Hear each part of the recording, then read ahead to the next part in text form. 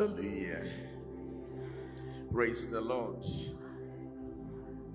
Very grateful to God for this opportunity to be here and to have fellowship with you this morning.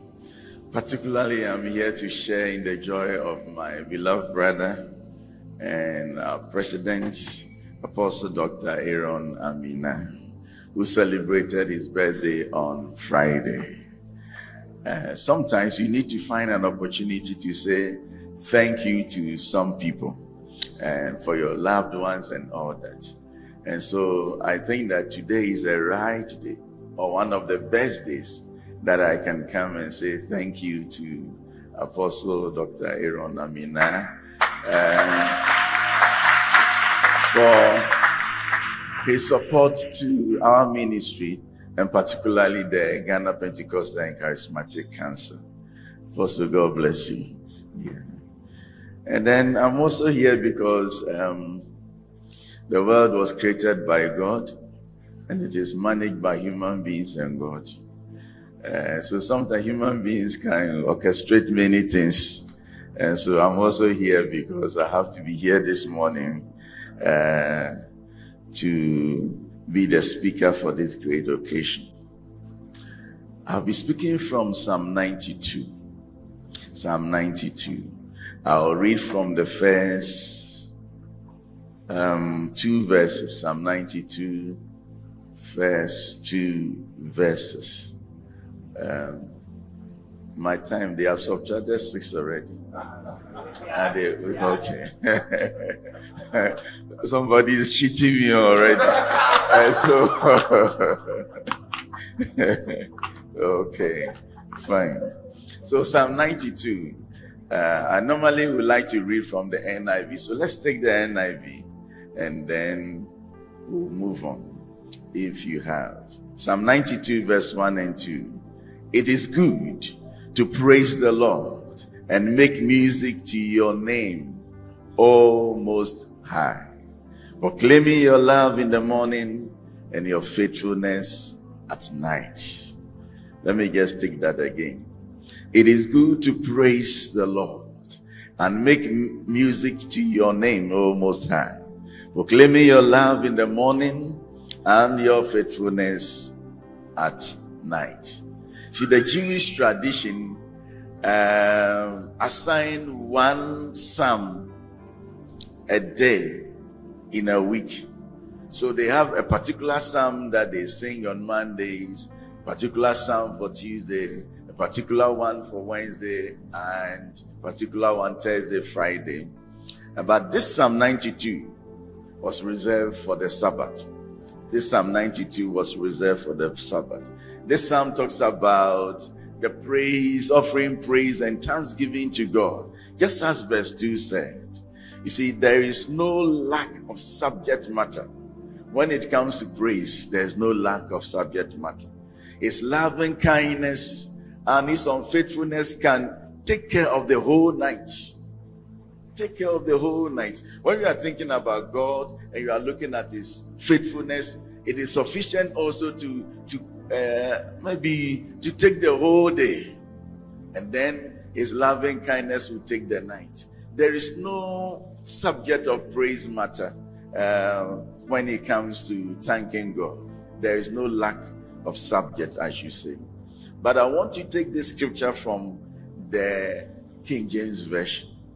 King James Version, Psalm 92. It is a good thing. The NIV says that it is good to praise the Lord. But this one is saying that it is a good thing to give thanks unto the Lord. Now, my emphasis will be on the thing, a good thing. Now, if he says it is good to praise the Lord, it is not the same as saying it is a good thing to praise the Lord. It is a good thing simply means that it is good to develop an attitude of gratitude towards the Lord. Yeah. It is a good thing. Means it is good to develop an attitude of gratitude towards the Almighty God. It should be a kind of habit. You should develop the habit of praising God and thanking him. You know, Job the righteous man had that kind of habit, to the extent that he was even sacrificing and taking offerings for his children because probably they might have sinned against God. He was that kind of a man that in the midst of severe trial, he could still offer thanksgiving and praise to God. And the Bible says that it is good for us to cultivate that attitude of gratitude towards the Almighty God. If it is good, then it is beneficial.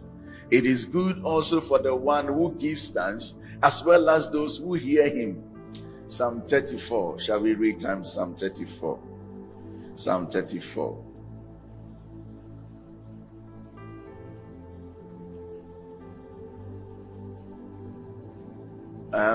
So where do I start reading from? I will restore the Lord at all times.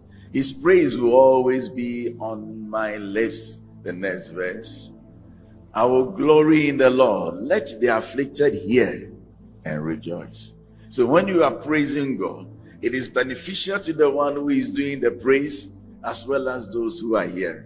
So sometimes you bless the name of the Lord. You praise him and the afflicted hears and the afflicted rejoices. Are we together? Now, if it is beneficial, then it is rewarding to give thanks to the Lord than to murmur, grumble, and complain.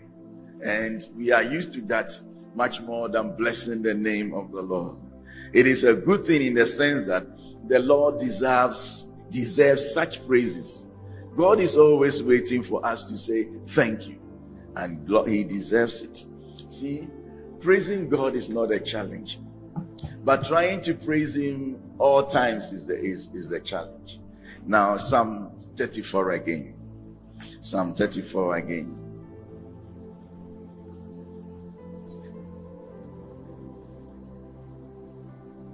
I will extol the Lord at all times. His praise will always be on my lips. And I'm saying that extolling the Lord, blessing the Lord is not too much of a problem. All of us can bless God, but doing it at all times is the challenge. Doing it at all times is the challenge. His praise will continually be in my mouth or on my lips. Why am I saying this? Because you see, praise does not come to us that easily. So if you are in the car, we come and sing. Because we say come and sing, what will you do? You have to sing. And when we say change the song to a praise item, you have to do it. We went to church and then we had a very big conference. And when we asked the choir to come and sing, their first song was Elijah. These are the days of Elijah. What have we done? So we have just come to church. Instead of praising God, say, what fire are you going to call? You see, it is very important. You see, the choir leader was coming without knowing that we are in the presence of God. At least, if we can't do anything at all, the first few words that should come out of our mouth should be praise. That is why scripture says, just enter his gates with thanksgiving in your heart and in your mouth with praise. So I thought that should be maybe a slip. Then the second one too was about warring. What is going on? My friend, change the song. Yeah, reverse it. Let's begin this service with a praise in our lips. Yeah. Praise does not come to us all the time. So for David to say that I will bless the Lord at all times, his praise will continually be in my mouth. That is where the challenge is. Because sometimes the news we hear does not generate praise in our hearts. Sometimes we wake up in the morning and the mood is not praiseworthy. And so praising God at all times is the challenge. If we have to reflect on our lives, maybe the year 2023, the past year, the feeling may vary depending on how you view the year or you measure it. Why am I saying this? Some got promoted. Some gave birth to children. Others might have lost one. Even in this same church. Many years ago, I attended a service here in Tema. I was a district pastor somewhere, and in that same assembly, there was somebody who is coming to thank God for granting the fellow a baby. And somehow, I think the pastor didn't manage the day well. There was somebody also whose parents were coming to thank God because when she went to deliver the baby, this lady died. The baby is alive, but the woman is gone. Why do you put these two together? Yeah. You know, this is pastorally, it is wrong. At least you should know that these two, they can't exist on the same platform. But it is happening. So when you reflect on life, you realize that as we are celebrating our great dad's birthday, in this same church, we might have lost someone last year or even this year. And so when you want to reflect, the feeling varies. No, a sibling might have passed on, or a spouse might have gone to be with the Lord. A major health challenge might have struck someone in 2023 or 2024. Yet, some got married. Others were miraculously healed. Are we together? One might have experienced reduced finances. Others will bless God for financial breakthroughs. That is why when we come to church on the 31st night and you are praising God, be measured. Sometimes what you say,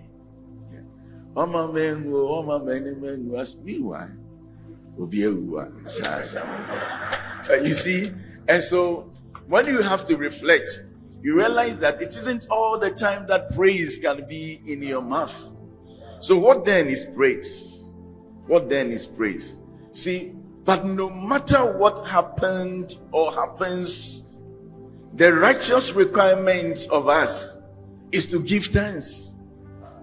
No matter what happened or what happens, the righteous requirement that God is expecting of us is to give thanks.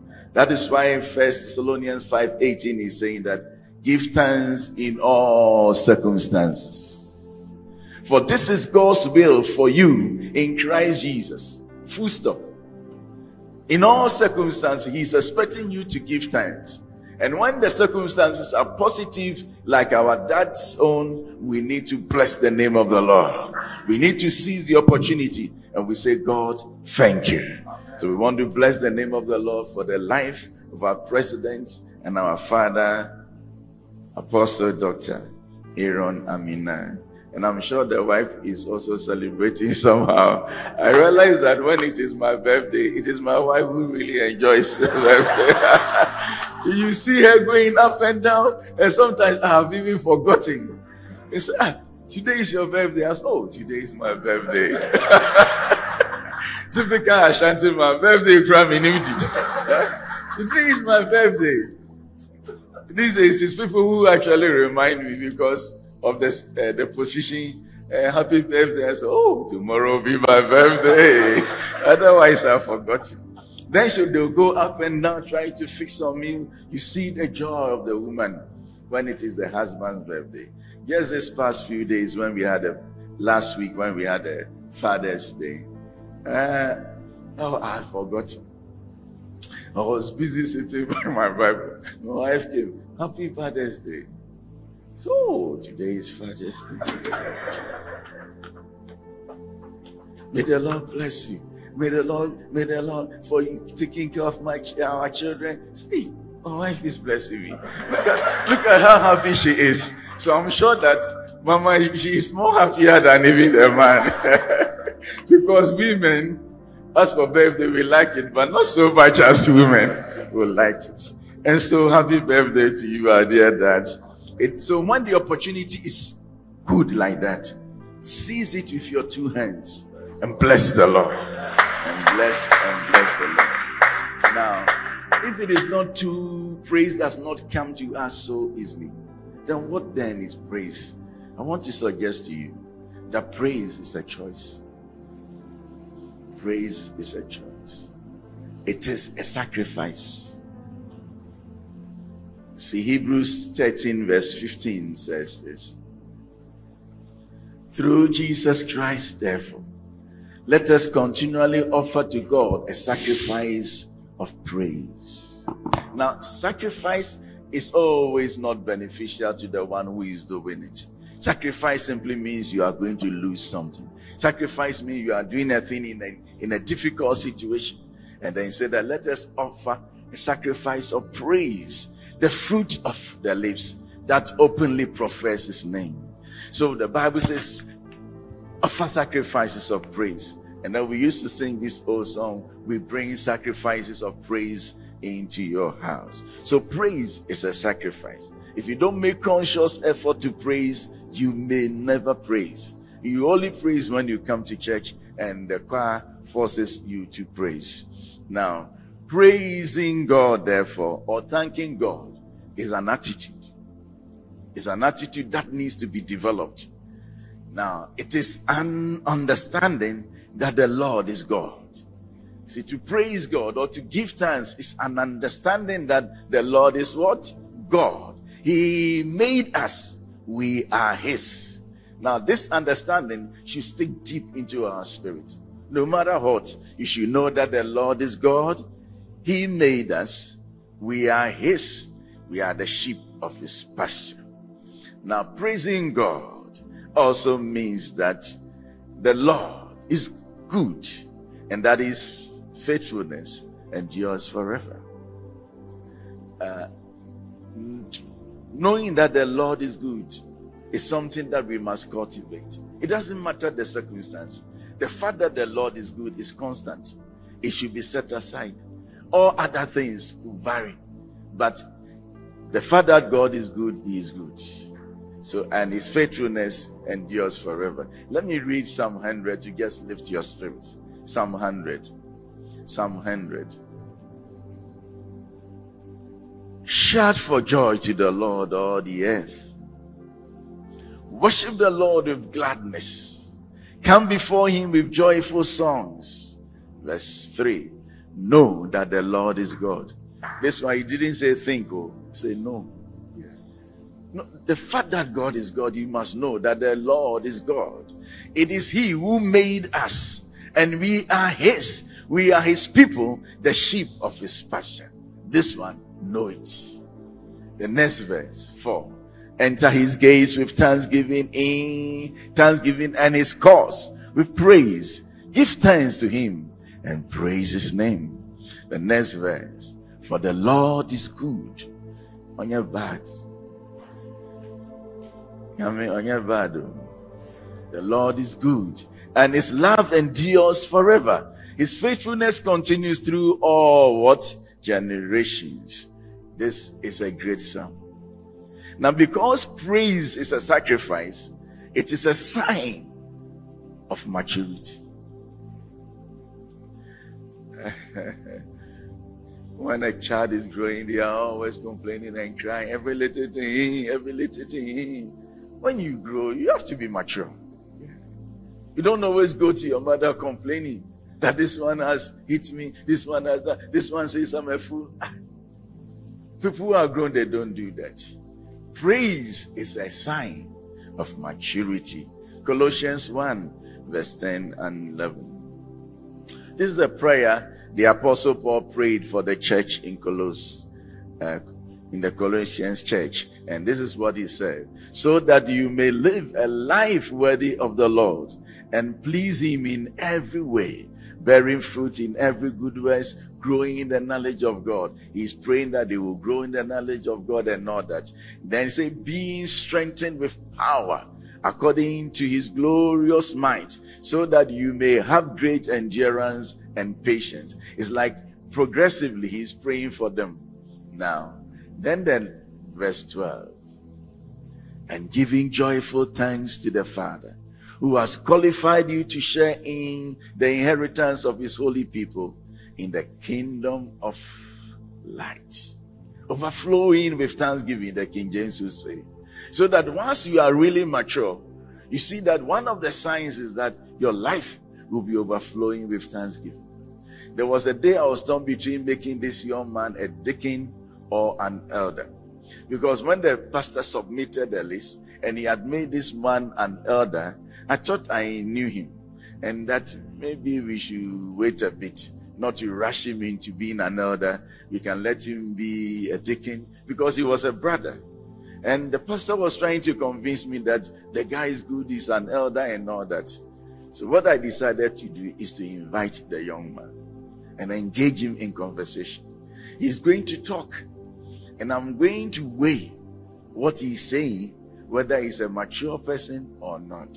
Then I started from the family. So how is your family? Say, my family, also from. And that's some good to her.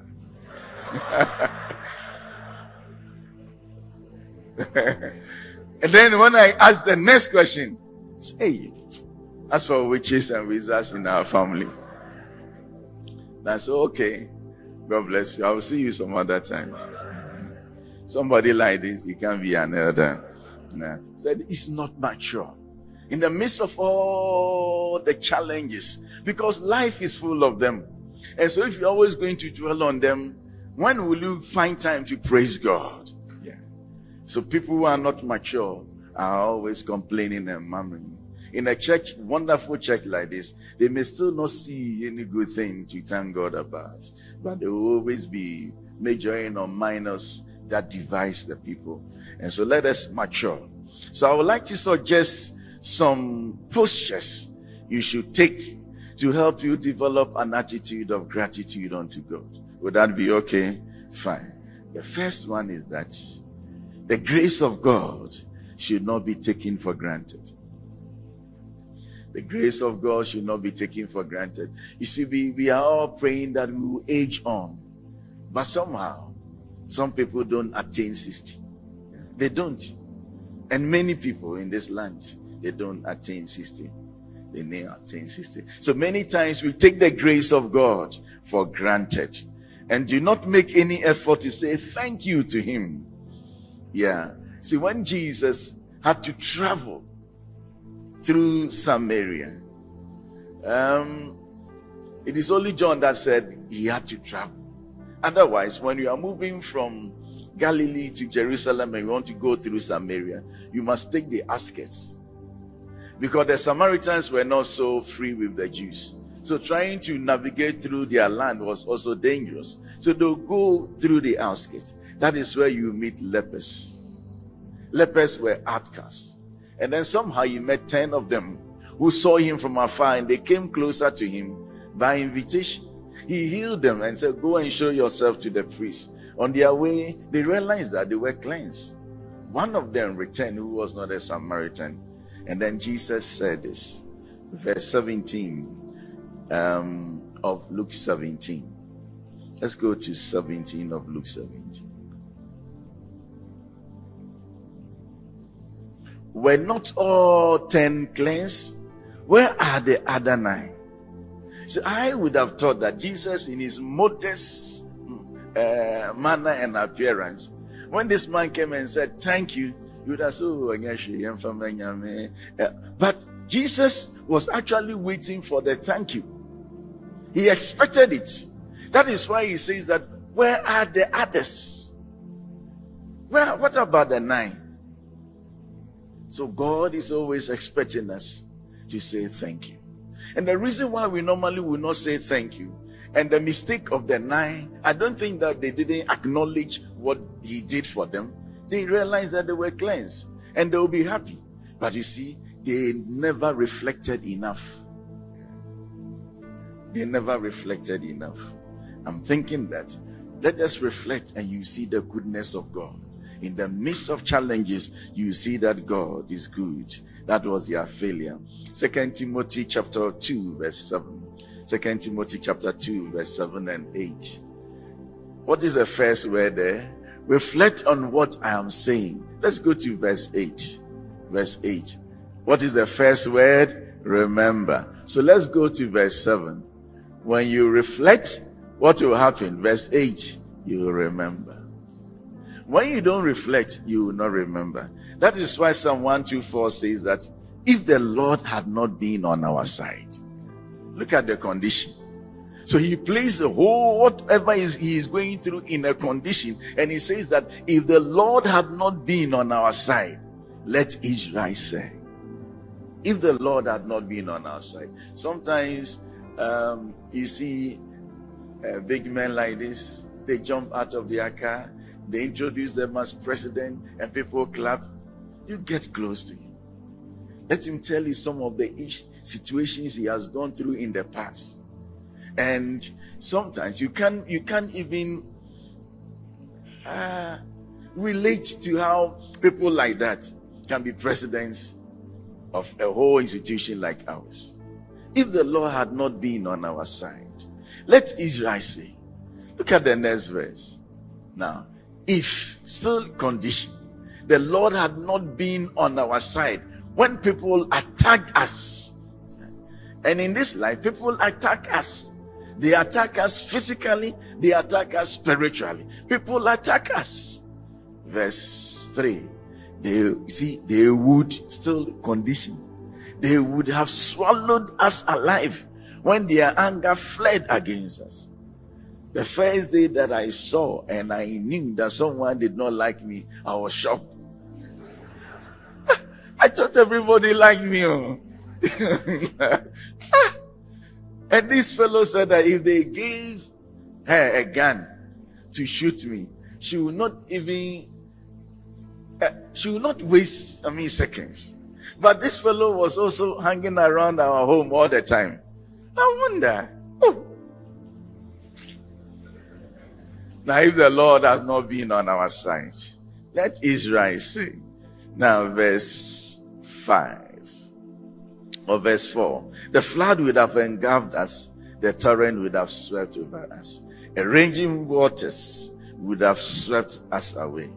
Praise be to the Lord, who has not let us be torn by their teeth. We have escaped like a bird from the foulest snare. Sometimes you may never know, just as Doctor is not aware that I'm coming here today, but I've come. You see? And so they scheme against us, but the Lord does not give us into their hands. He doesn't do that. So let me take the second one. You should count your blessings, not your curses. Try. You should always count your blessings, not your curses. See, none of us have it all. None of us. None of us have it all. Sometimes we wish that, oh, I were like this man. Just because of the bigness of his car. You don't know. You don't know. You don't know. Sometimes we concentrate so much on our lacks to the extent that we fail to recognize the goodness of the Lord on our lives. But brothers and sisters, the Lord is good. You see, the life we have, the fact that you are alive itself, should give you a cause to bless the Lord. Can I please ask you to stand if you can? Ask you to stand. Yeah. Standing is much more healthier, I've heard.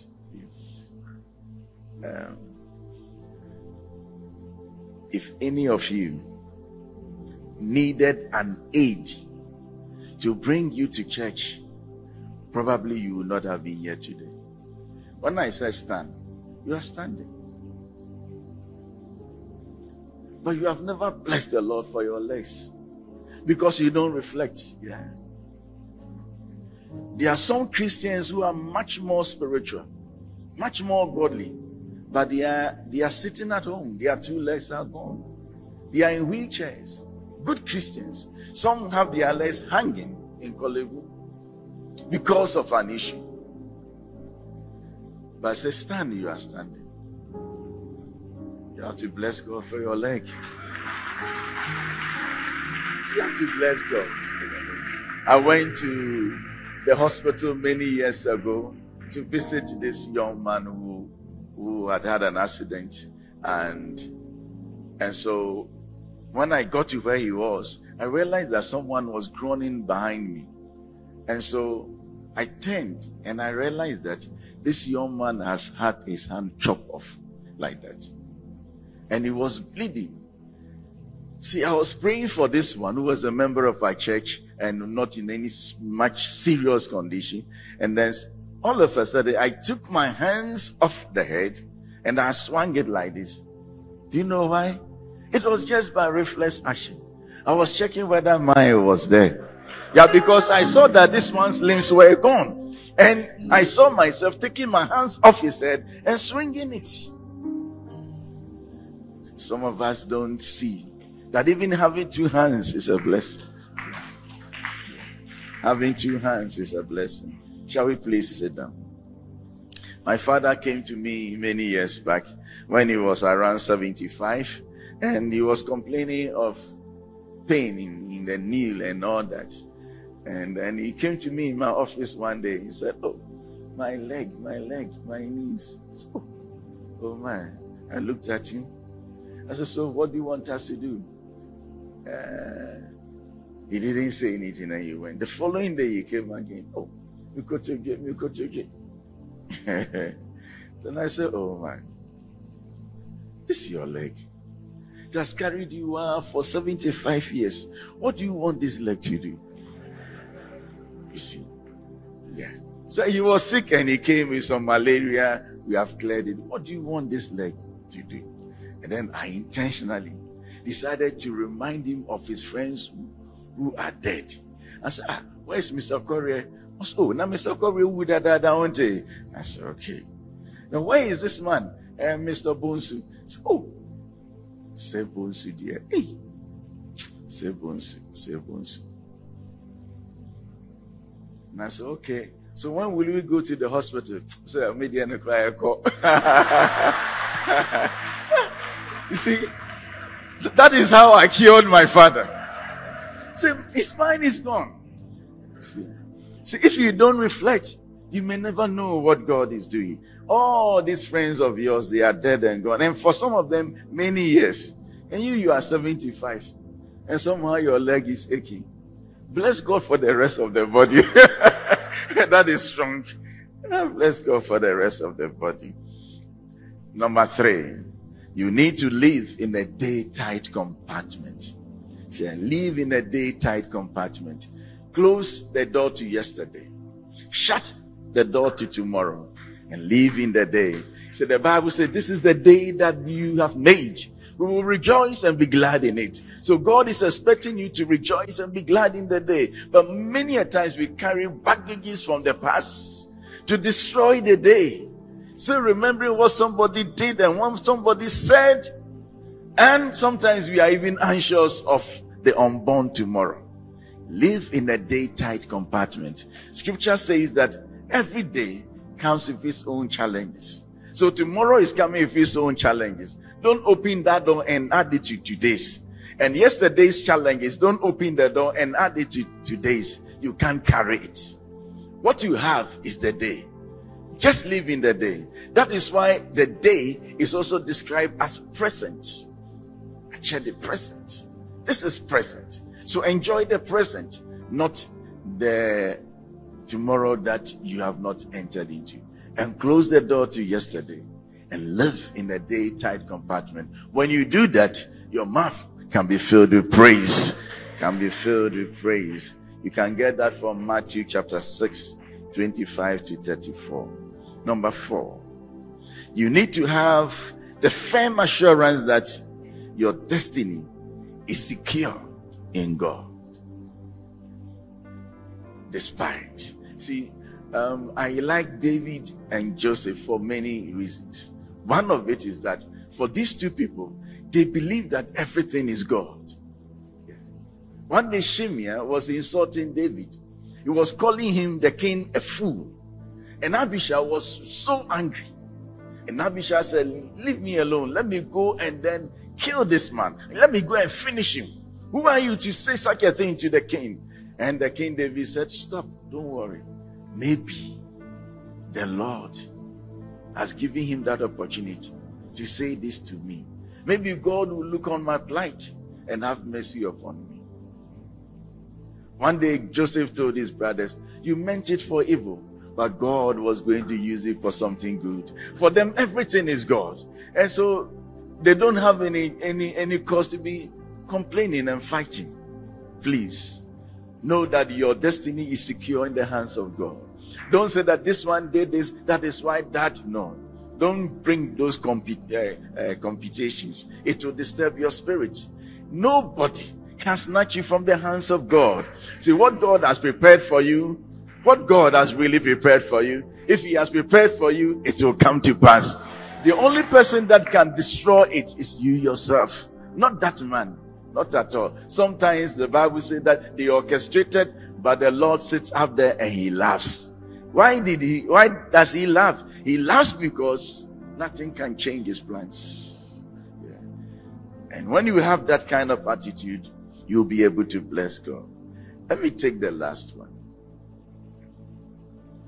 See, what else shall we read together? Those of you can ready go.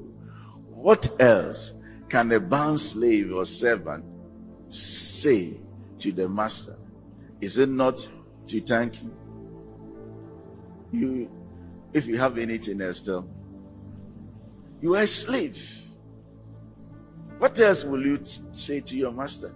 Is it not thank you? See, when people have maid servants and all that, sometimes they'll cook rice, and then when the rice is fetched for the children and all that, and it is finished, and they give you that one, when you take it, will you throw it on your master? What else can you say? Thank you. Thank you. I learned something when we were in South Africa. Anytime that you greeted them, how are you? They'll say, I can't complain. I can't complain. I liked it. Because if you want to complain, you can start from here and you can end in the United Kingdom. You have so many things to complain about. But when you ask the average South African, how are you? You say, I can't complain. I can't complain. Romans 9, verse 20. But who are you, a human being, to talk back to God? Shall what is formed say to the one who formed it, why did you make me like this? Who are you? Who are you to talk back to your maker? Shall what is formed like us say to the one who formed us, why did you make me like this? That is why at the latter part of Job's story, God came in and said, why are you arguing with me? Why are you arguing with me?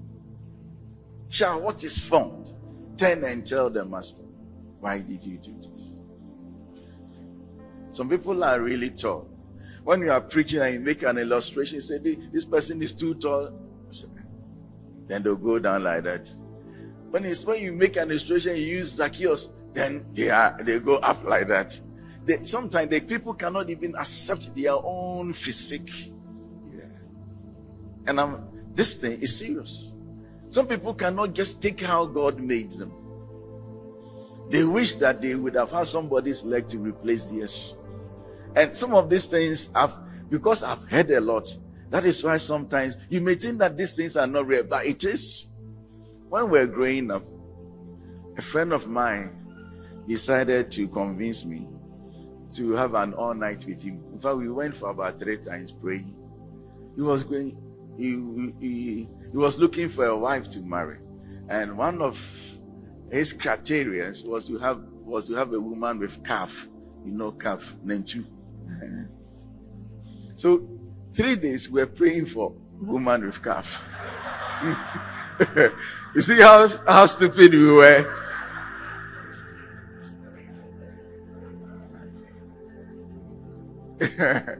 We prayed and prayed and prayed and prayed.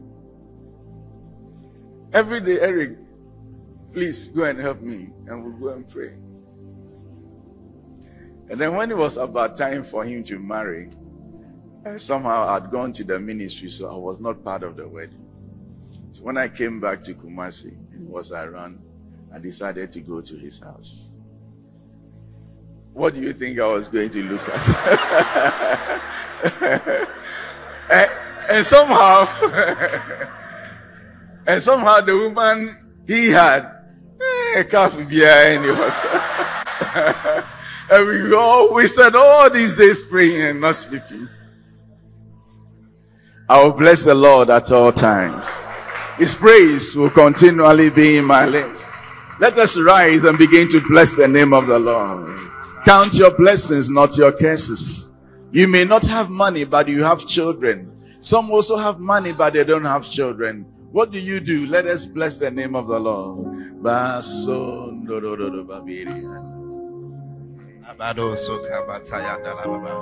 Lift up your voice everywhere. Let's bless the name of the Lord. Let's thank him. Let's thank him. Let's bless him. For the Lord is good. For the Lord is good. For the Lord is good. For the Lord is good. For the Lord is good.